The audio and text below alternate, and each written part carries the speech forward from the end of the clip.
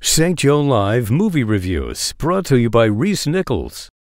The original folk tale that Cinderella is based on is dark but not childish, and the iconic animated Disney film is childish but not dark.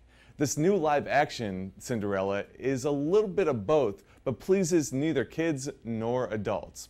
After her father unexpectedly dies, young Ella, played by Lily James, finds herself at the mercy of her cruel stepmother, played by Cate Blanchett, and her stepsisters, who reduce her to scullery maid. Despite her circumstances, she refuses to despair. She hopes that she might reunite with a dashing stranger she met in the woods, played by Game of Thrones' Richard Madden. Then help arrives in the form of a kindly beggar woman. Now this film bounces between being really dark and super shiny and sunny. And that's all there really is. There's no real in-between, which is a problem. It hammers on the theme of being courageous and kind, but seemingly has no heart behind that message. And really, the movie in general is just lacking in magic.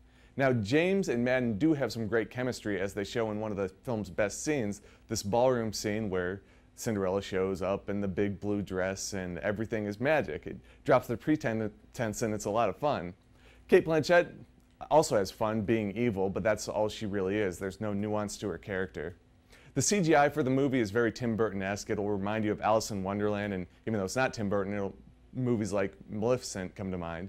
And so is the aesthetic, and it's just kind of bland and boring. And that's how I would describe the movie as well.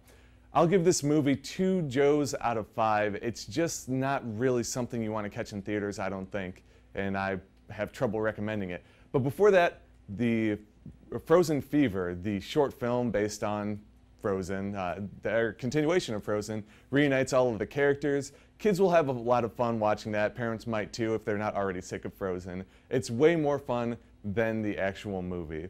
To read my review, check out St. Joe Live in Friday's edition of the St. Joseph News Press, or go online to stjoelive.com.